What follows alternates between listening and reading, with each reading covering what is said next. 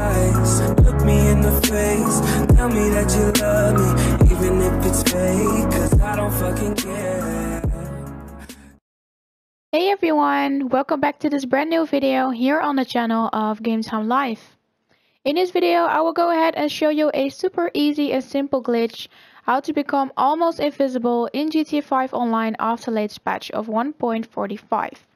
So this glitch is super duper easy to do. There are like 2 steps that you actually have to do in order to do this. Now the timing is a little bit harder to do because sometimes you spawn in almost invisible, a little bit invisible, or sometimes you will also spawn in completely invisible. So that's like a thing that you must keep in mind. And up till now I've became invisible like 1 time, and I became almost invisible 2 times, and like, you know, a little bit invisible also a couple of times. So it's really weird. In this gameplay I will show you that I turn invisible like almost.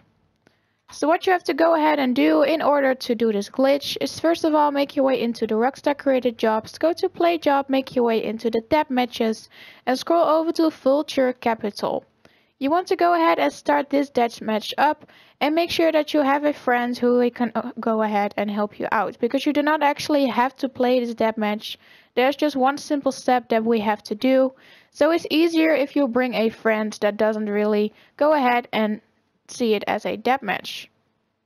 So once you've got yourself a friend and you spawn in the Vulture Capital deathmatch, you will spawn in a buzzard, as you can see right here on screen.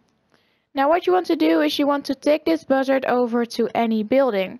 And you want to go ahead and fly over to that building and crash into the side or the front, doesn't really matter. So once you see wasted on your screen, that's all good, and in the bottom right corner you will see respawning with a red thing. So you want to go ahead and see until it's almost full, and then you want to go ahead and hit options. You want to go to online and hover over find new session.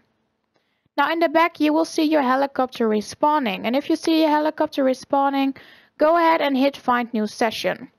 Now this is basically the timing. If you want to come back in GTA5 Online completely invisible, you have to make sure that the buzzard was also invisible at the back, but that is really hard to do because it's like respawning. You will see it, then it will go away, then see it again and it will go away, and depending on that, that's how you will spawn in a GTA5 Online session. So every time it is different, so you can play as much as you want with this glitch until you spawn in completely invisible or the way that you want it.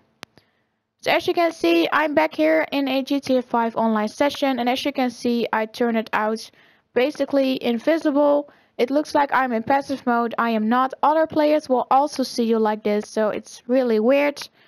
Yeah, and it's actually a pretty cool glitch, but sometimes if you go inside a car or something and you drive around for a while, I saw that if you go outside of the car, you sometimes lose your, invisible look of your character.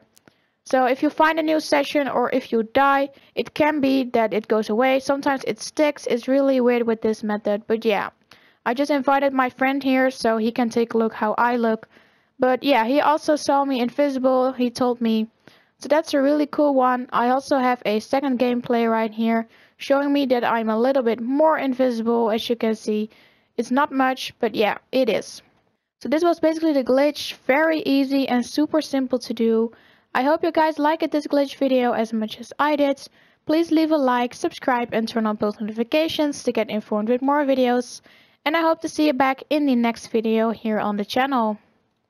Bye everyone! The beat drops out.